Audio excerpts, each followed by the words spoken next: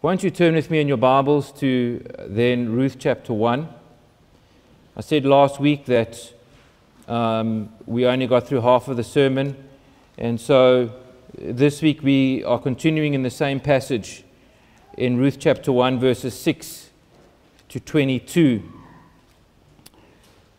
as we trace the lives of this family and God's incredible work of grace and redemption and providence in their lives. It really is a beautiful story, the story of Ruth. And it's a story, as I've said before, that many of us can relate to, can identify with, because some of us here, like Naomi and Ruth were, are foreigners. You're living in a country and in a culture that isn't your own, that isn't truly home for you. Or like Naomi experienced, a number of you here today are widows and have lost your husband and know what it is to be on your own without your life companion. And yes, too, there are some here who have lost children, just as Naomi lost all her children, both her sons, in fact. And so, in many ways, this is a real story about a real family. And so we can identify so richly with it. And as we saw in light of what Ruth faced last week, it was very much a circumstance which we can appreciate where her faith in God was tested. And so that is the subject and the title for the message this week as well, as we began last week, is a tested faith. That life in this broken world is seldom very easy, or seldom turns out as we expect. And so though we saw last week, first of all, as we considered lessons of the Christian life, lessons of faith in this chapter of Ruth, we saw that firstly, a genuine faith, however, does always believe. A genuine faith cannot but believe in spite of whatever circumstances you may be in. Always believes that God is sovereign. Always believes that God is good. And believes always that God is both those things always. That He is always sovereign. And perhaps more difficult, but no less true, that He is always good. And so yes, it's true, as we've seen in Ruth's life and as we've experienced in our own life, that God's providence in our lives is often mysterious, isn't it? That as John Piper writes, His providence is filled, however, with counterintuitive wonders. That God's work in our lives, therefore, does require faith. It requires faith because often it doesn't make sense to us, to our thinking, to our expectations, to our mindset, to our thoughts, to our paradigms. And so it requires faith. It's believing, in other words, when we cannot see, when it doesn't make sense. But ultimately, the very fact that there is so much mystery in God's working, it should result, as we trust God nonetheless, as we live by faith, it should result in worship. It should lead our hearts to a deeper and greater appreciation of God, who is that. He is God. And so He can work in ways that are beyond us, and that's okay. Because He is God, and I am not.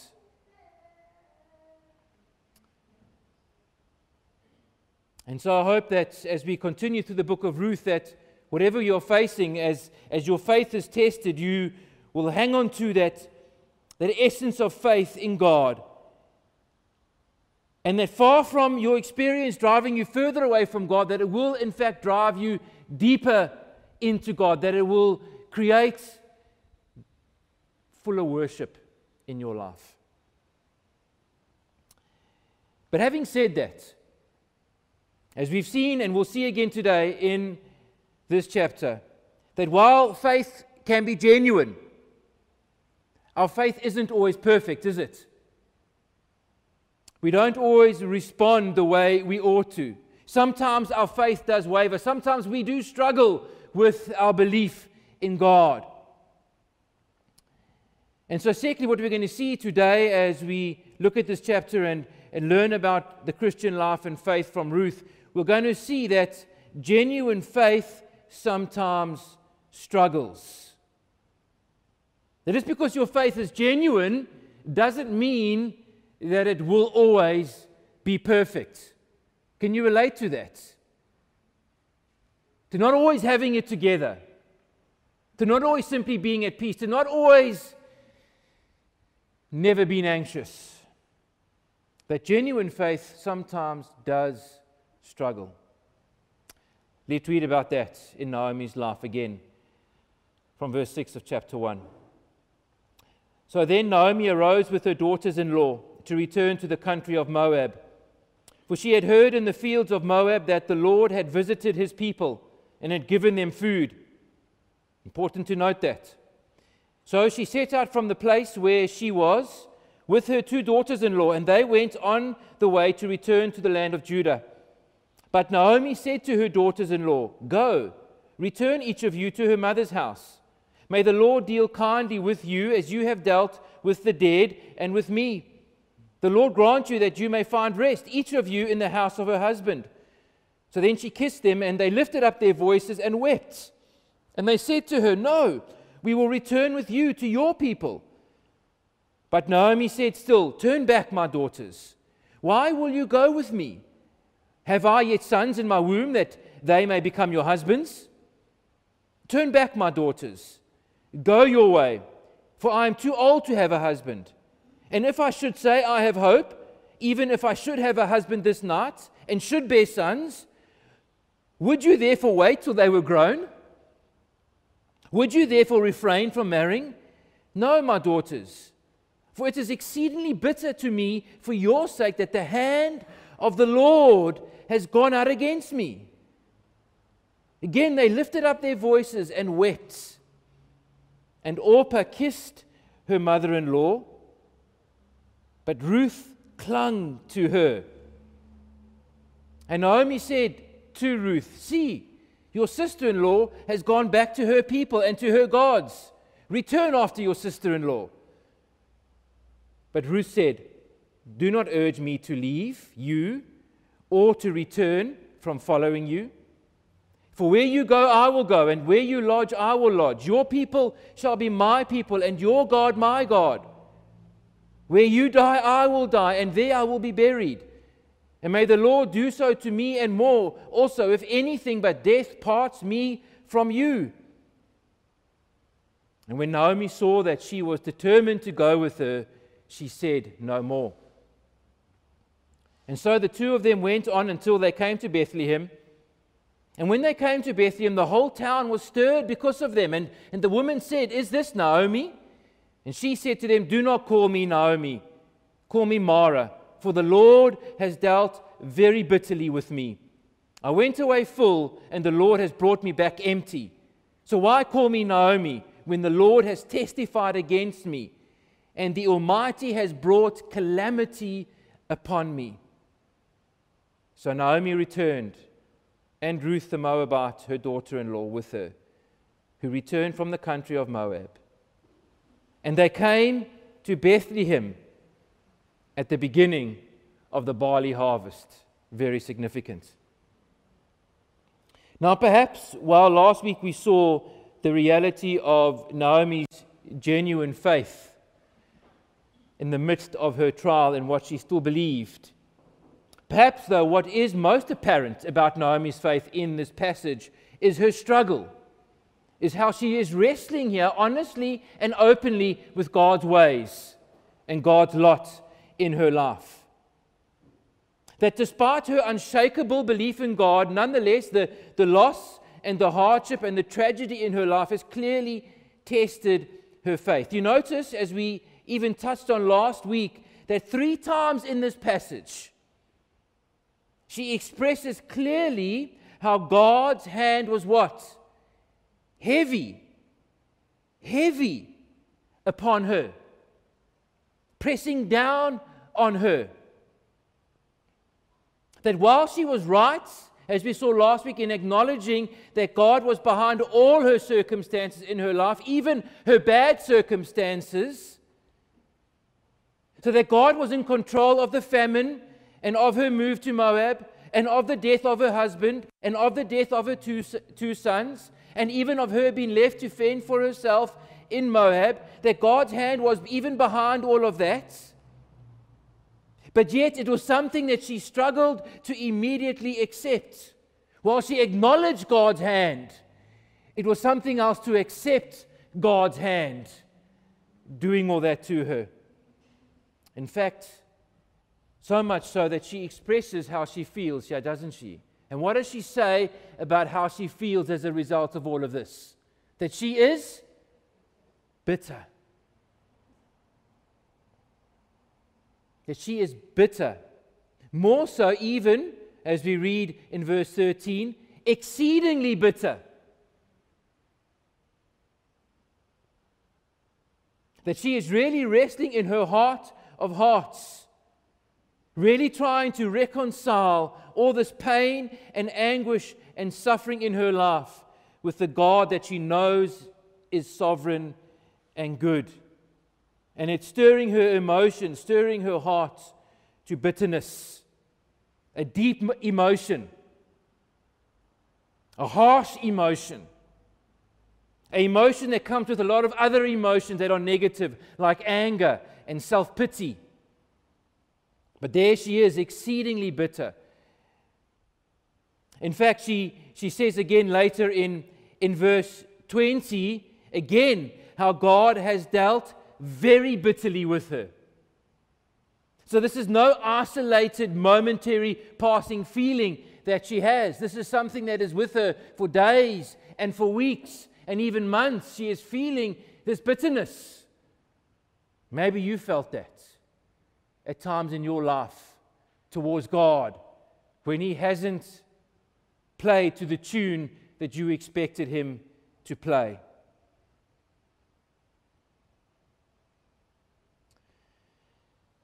And so much so that even the way she refers to God is acknowledging that God is acting in power against her by referring to God using the term Almighty, an expression of how God is the God of power and the God who acts as such against His enemies. That God has brought calamity upon her, that she went away full and has come back empty. And so as Naomi wrestles with her faith, she almost sees as if God is against her. She almost feels like she is enemy number one, that she's got a target on her back and all of God's arrows are aimed at her. And so she's upset. Yes, she feels like God is against her.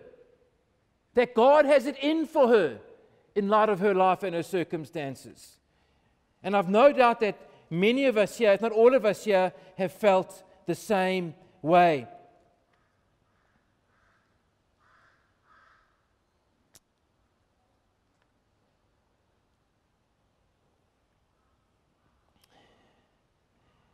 And at one level, as we read the reality of Naomi's struggle here with her faith and with God, doesn't it just make the Bible and Christianity that much more plausible, that much more authentic?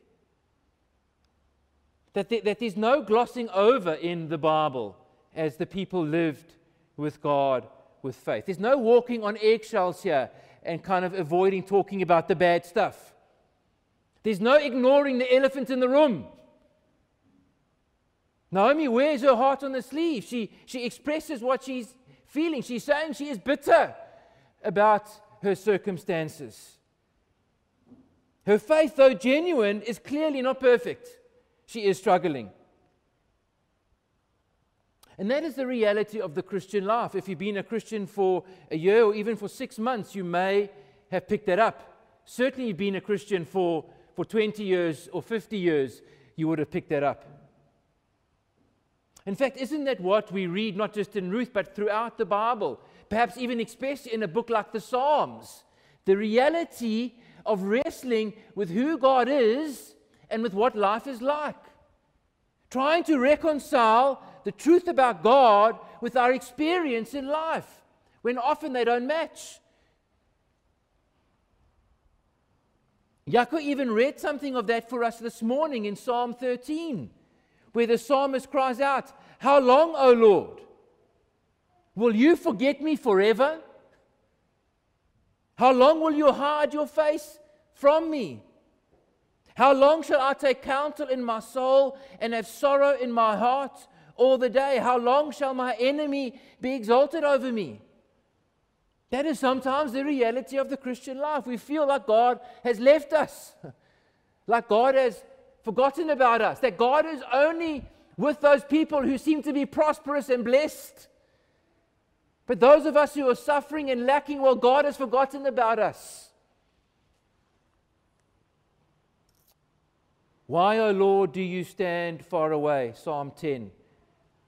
Why do you hide yourself in times of trouble? Oh, the Bible is honest about the reality of faith. And you can't help but wonder if skeptics about the Bible and about Christianity would only read the Bible without any preconceived ideas. They will surely come to the conclusion that you cannot deny how true to life the Bible is. That so many other religions try and make excuses for God. But the Bible doesn't. The Bible doesn't try and defend God. It just says, in the beginning, God. It just says, and the Lord's hand was heavy against me. No, the Bible is true because it is real, amongst many other reasons. And so what we are saying is yes, in a sense, it is okay to be wrestling with your faith. Surely it mustn't lead you, though, to utter despair. Surely it mustn't lead you to apostasy. Yes, you've got to overcome bitterness, as Naomi had to come to overcome her bitterness, but there will be seasons when we struggle. We will, as Christians, stumble at times.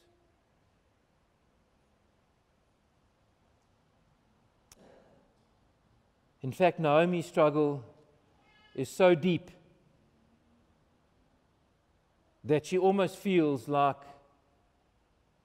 not simply God being against her, she feels that she is cursed by God. She feels that her life is now set in stone towards misery and towards bitterness and towards hopelessness. And that's really what comes out, and that's why the writer includes, I believe, this extended dialogue between her and her daughters-in-law about them going or staying with Naomi. Why we have such an extensive account of that is because what it reveals is Naomi's deep struggle and sense even of now being cursed by God. Because surely you've got to ask yourself, why was she so resistant to her daughters-in-law coming with her back home to Israel? I mean, shouldn't she have been delighted about that? I mean, she had lost her husband, she had lost her 2 sons, her only real family left are her daughters-in-law, albeit that they are Moabites, but still. And they are willing to come with her back home, to even leave their pagan worship and go back and join her with worshiping her God and maybe even come to know her God. And yet she's determined for them to stay. That seems strange. That seems quite out of place. And what we see through this interaction is why that is so. Despite the fact that they are crying over the fact that they might have to depart, there is great weeping. I mean, clearly there is this unique relationship where the daughters-in-law love the mother-in-law. Often it's easier for sons-in-law to get along with the mother-in-law. It's a lot more difficult, right, for the daughters-in-law to get along with the mother-in-law. But yeah, the daughters-in-law love the mother-in-law. It's exceptional. But even so, Naomi is saying to them, no, stay. And it's because Naomi feels that if they stay with her, their lives, like hers, will become bitter, will become full of misery. It's as if she believes that with her bad move from Moab with her husband, that God is now punishing her. Punishing her to the extent that now she almost feels, Naomi does, responsible for the death of her two sons, which mean that now Orpah and Ruth are without husbands. That it's because of her sin, perhaps, that they've lost that she not only has lost her two sons, but they have lost their husbands, as if it's her fault. And so if they continue to follow her, only bad things will happen to them. In fact, more than that, she acknowledges that she can't help them any further. She's too old to provide other sons for her. And if they go back to Israel, well, what chance do they have of finding a husband there in a foreign land? And so Ruth is adamant that they must stay. She's adamant that she is cursed. In fact, so much so that when Orpah, you realize, eventually concedes and gives in and agrees to go back home and not continue with Naomi, Ruth digs her heels in even more. And Ruth is determined to stay with Naomi. And when she says to her, when Naomi says to Ruth that she should return, Ruth says no. But look at how Naomi expresses to Ruth, in her desperation for Ruth to go back home, what she says. See, your sister-in-law, in verse 15, has gone back to her people and to her gods. And you've got to pause there for a moment and think, how can Naomi say that? How can Naomi be encouraging Ruth to go back to her gods? How can she be suggesting that Ruth go back to idolatry? It's perhaps almost as if she is saying, if you stick with me and my God, you've got no chance that perhaps your gods will deal better and more favorably with you if you go back. Such is the extent of the strain that her faith is taking under her circumstances. Such is the extent of what she thinks that God has got it in for her and is against her.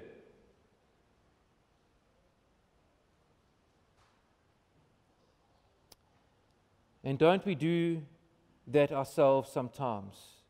Don't we sometimes feel that there is just nothing going right in our lives? That it's just one thing after another that seems to go wrong? We sometimes think, sure, other people have it so easy. Other people are so lucky. Look at what they've got. Look at all their money. Look at the cars they drive. Look at the house they live in. Look at the jobs they have. Look at the stuff that they're posting on Facebook and Instagram of what they're getting up to on the weekends. Wow, I wish I was them.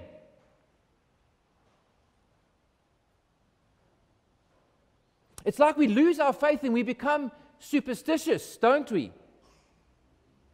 We begin to treat or view God like the pagans do. That he's fickle and that he's capricious and that he's moody. We kind of almost think that God sometimes wakes up even though he never sleeps and has a bad day and he takes it out on us. So twisted sometimes and deceived we can be in our faith when life seems to be against us. And so is it true? Does God curse us? Is it true that for some of our lives, that's it? That's the lot, and that's what God has set out for us? And so help us God. Is it true that when one thing after another goes wrong, it means that our lives are doomed? That that's a direction and nothing's going to change that? Well, of course it's not true. God is not at all like that. Yes, God will discipline us for our sin. Yes, there are times when His hand will be heavy on us because of our sin. But that is only because He loves us. It is only because He's wanting to shape and mold us.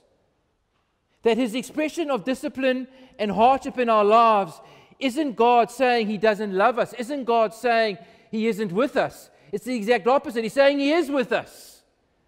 And His hand is heavy upon us because He does love us and because He knows what is best for us.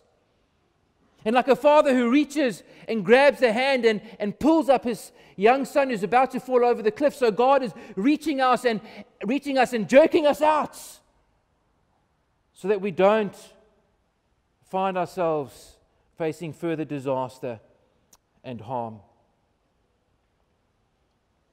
We are never God's enemies. Never.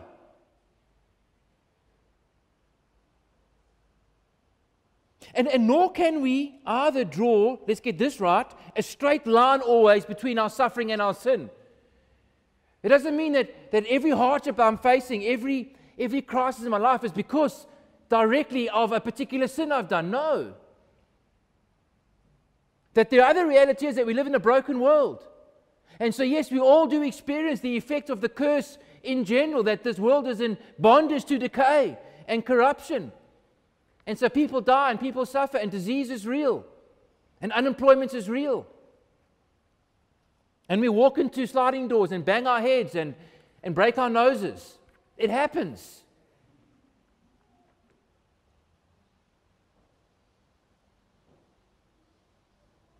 So we mustn't walk around thinking that this is a result of every sin in our lives that we are suffering. But let me say this as well. That if Naomi wasn't a Christian, then her view of life could very much be accurate. If Naomi wasn't a Christian, then actually, yes, her life is doomed. Her life is cursed. Her life is heading one way. That it is serious. That unless we repent of our sin and turn to faith in Jesus Christ, we are doomed. We are on a one-way path to hell. There's no other option for us. Unless we have decided to trust in Christ personally and wholeheartedly, there is no hope for us. And so let's be clear this morning that there is no sitting on the fence when it comes to God and life. Some people think I'm not sure. I'm sitting on the fence as if that's okay. Well, if you are sitting on the fence, the truth is that you're going to find out one day that that fence that you're sitting on is actually a gate, the gate into hell. There's not 3 ways of living life. There's only 2 ways. Either you're on the path to heaven, or you are on the path to hell. You are cursed forever. Oh, but for those who are Christians, this is our hope because of what Jesus Christ has done. We are never cursed. Our lives are far from doomed. That we must not ever slip into the superstitious thinking about life and the world and God, which only brings bondage. Because as Christians, we are free. There is no condemnation. That Christ has paid it, hasn't He? He either's paid the curse or He hasn't. Either we're cursed or we're blessed, in other words. That's the status you're in. You're either a child of God and you are blessed. Spiritually. Forget about materially. Or you're cursed. But this is what Paul writes in Galatians chapter 3. For it is written, cursed be everyone who does not abide by all things written in the book of the law and do them. Cursed be everyone who does not abide by all things written in the book of the law and do them. I mean, put up your hand if that applies to you. It applies to me. I certainly cannot keep the law perfectly. I certainly cannot obey God perfectly. I mean, that's all of us. Cursed, actually. But Christ has redeemed us from this curse of the law. How? By becoming a curse for us. For it is written, cursed is everyone who is hung on a tree. And so there it was, 2,000 years ago on Calvary, as Christ hung on the tree. He did so as a sacrifice of atonement, as taking upon the curse which we deserve, namely the wrath of God, in our place, that we might know the forgiveness of grace and eternal life, that we might now live blessed of God, that we might now be set free from the curse of sin, no longer being enemies of God, but now being children of God. I mean, that is a truth that Naomi couldn't fully grasp or understand, but which we this side of the cross can, can't we? So let's get this superstitious nonsense out of our heads. You can never be cursed as a Christian. You can only be disciplined. And even when you're disciplined, you are blessed.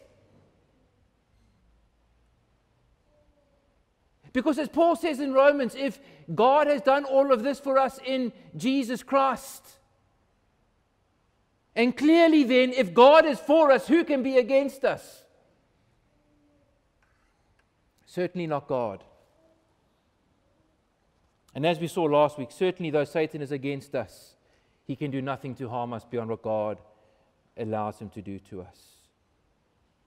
And so this morning, if you are bitter in your heart about your marriage, about your children, about your health,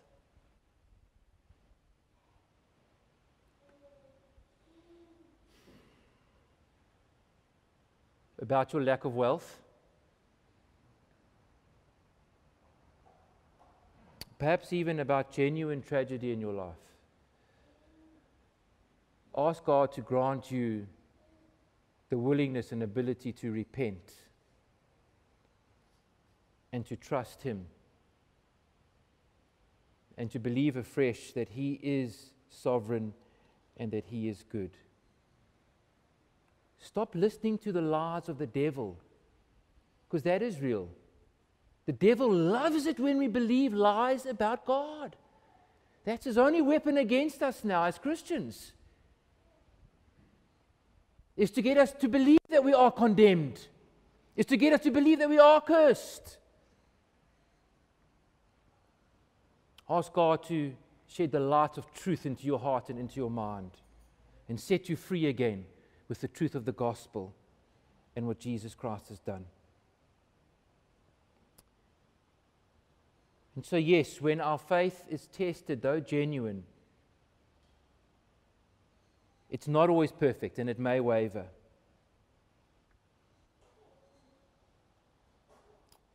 And then lastly, that in the end, it is not even though the strength of our faith that has the last say. It's not the strength of our faith, thank God, that finally determines the outcome of our lives. But rather it is God's purposes and God's power and God's providence that has the final say. So while genuine faith always believes that God is good and that God is sovereign, and while genuine faith, yes, sometimes struggles, lastly, we must never forget that even though our faith may be imperfect at times, it can never stop God and His plans and His purposes, which are always perfect. You see, as much as Naomi's hurt and pain and doubts had clouded her faith, Did it ever hinder God's purposes? Did it ever stop God doing what He ultimately wanted to do? Did it? No, it didn't. That God works, thankfully, praise His name in spite of us. I mean, think about it as we've seen already, that Naomi should have been delighted that her daughters-in-law wanted to go back with her to Israel, to live with her, to support her, to stand by her. Not least of all because of their mutual love for one another. But even as I hinted at, more so, she should have been delighted for the sake of their own spiritual well-being. That they could be taken out of this pagan country of Moab and be among God's people and there see the true God Yahweh work. Get to hear about His ways and His law, and who knows, that they might truly come to follow Him as a result of being with her back home in Israel. I mean, what a gospel opportunity!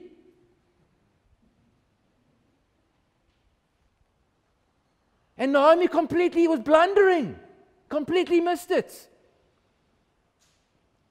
Maybe you've done that a few times. Because of your wounded faith, you were blinded to God's work.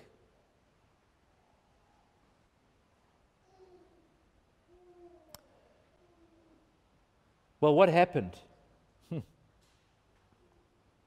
Did Ruth also give in and go back home? Did she? No, she didn't.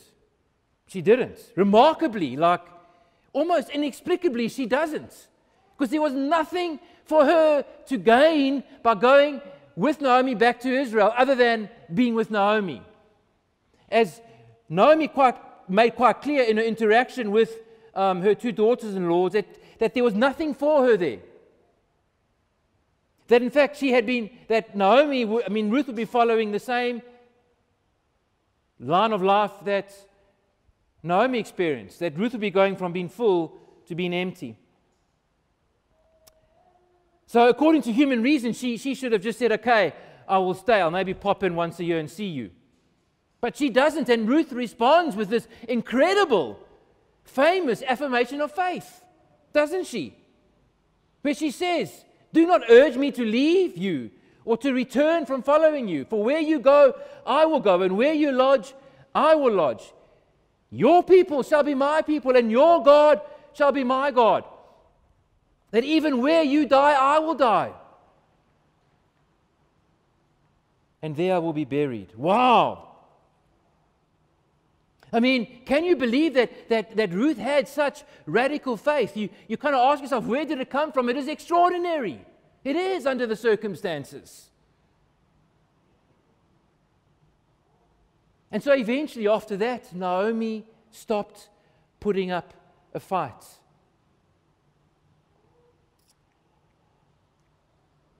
And so against all the odds, Ruth returns with Naomi back to Israel. And what happened as a result of Ruth going back to Israel? What in time became so significant about Ruth's persistence to join Naomi back in Israel? At the time, Ruth didn't realize the significance of her going back to Israel, that's for certain. Naomi certainly didn't realize the significance of Ruth's persistence to go back to Israel. But she ended up going back to Israel. Why? Because it was God's plan. Because God is sovereign. And because God is good. And nothing that we do, right or wrong, no matter how strong or weak our faith is, God still works in spite of us. And so it would so happen that Ruth ultimately would become, as she gets married to Boaz later on in the story, through that, Ruth would become included in the ancestry of Jesus. And here's Naomi saying that I went away full, but the Lord has brought me back empty. And yet she, through Ruth, would be included in the lineage of Jesus Christ, the Savior. I mean, that would have blown her mind, and did when she got to heaven, that God was doing all of that behind the scenes. That God was doing all of that. Naomi was so confused and bitter and blinded, but God wasn't. It seems she messed up God's plans, but she couldn't. And so while it doesn't excuse our foolishness or wayward faith, let's get this, that we can never mess up God's plans, what comfort and what assurance that is. And so therefore we don't have to be bitter or angry about our lives or our disappointments or complain during suffering or think I've blown it too much or that God is no longer interested in me. No, God is working out His purposes in everything and in every detail in our lives. That God has always got us, even when He feels far from us. It's an incredible story of how God's purposes prevail and how God does exceedingly more than we could ever ask or imagine. And even so, it is incredible to see how in the midst of all of Naomi's struggle to believe and blindedness, God was still with her. God was still providing for her. It's incredible how the narrator of this story and the author here begins and ends this passage by pointing us directly to God's providence that frames Naomi's life nonetheless, even before Ruth meets Boaz. That we are told that when she heard the news about the famine ending in Israel, in verse 6, that where was Naomi? She was nowhere else than in the fields of Moab. Here she is without husband and without sons-in-laws in a foreign land, and what is happening? God is still providing for her. She is able to go to the fields of Moab and get food and glean. God hasn't abandoned her. God was still providing for her. And then it ends, you notice, by the writer making clear that they had returned from Moab and had come to Bethlehem at the beginning of the barley harvest. Noting how Ruth thinks she's come back empty, yet God is working all things, even the timing of the barley harvest, that she would arrive at the perfect opportunity when she could be provided for. Because again, without a man in her life in Israel, she would have been left to fend for herself. And as we know, Ruth would go out and glean and provide bountifully for her. Oh, in the midst of all of our hardship, in the midst of all of Naomi's hardship, God was still providing for her. She was not cursed.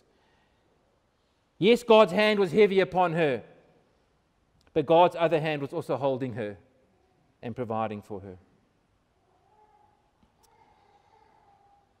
Literally, as this chapter ends, we see that the winds are changing. We see a new season about to begin, though she cannot see it. That God is turning her life around. Little does she know how much. And so as we close, in light of all of this, what do we need to take home this morning? Well, I think we need to, first of all, not let bitterness blind us to the evidence of God's merciful purpose and provision in our lives. We've got to keep seeing who God is. John Piper writes that seeing is a precious gift, and bitterness is a powerful blindness.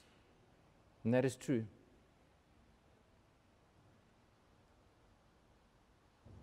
Maybe God is calling you to return to Him today. Secondly, don't ever think that the sin of your past,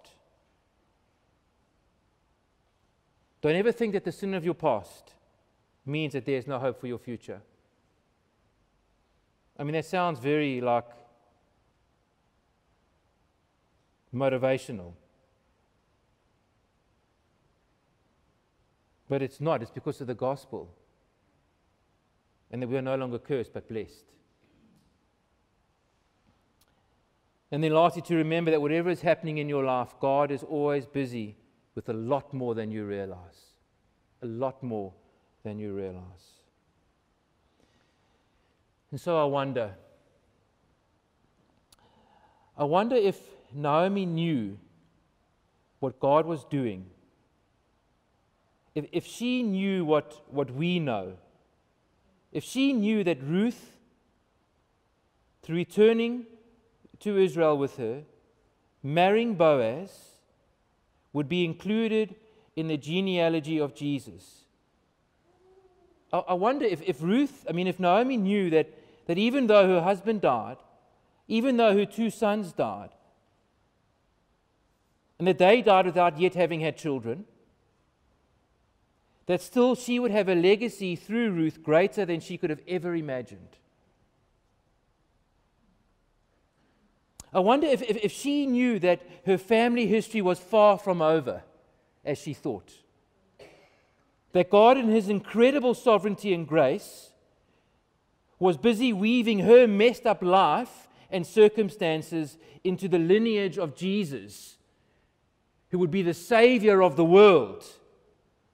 I wonder if she knew all of that, would she have been bitter? Would she have been bitter? Of course not. And so the question is, what about us? What about you and I, who have been included on this side of the cross in Jesus' family and experienced personally His sovereign grace and mercy?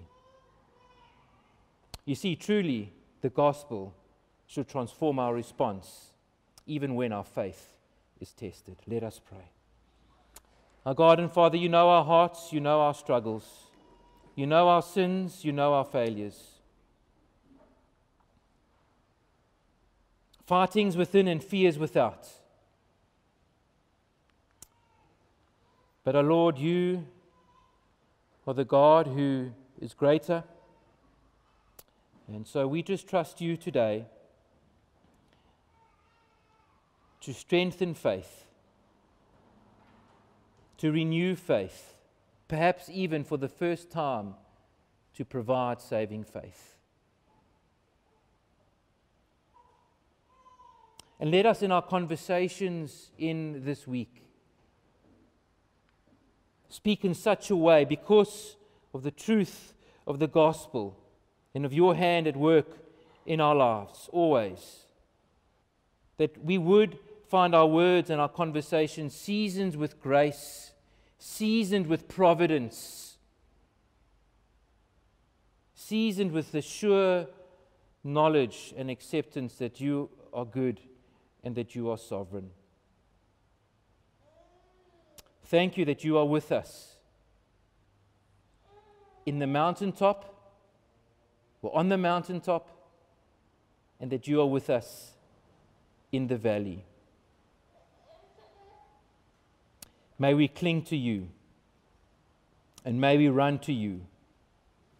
And Lord, in the midst of these counterintuitive wonders of your providence in our lives, may we indeed worship you. For your glory's sake, amen.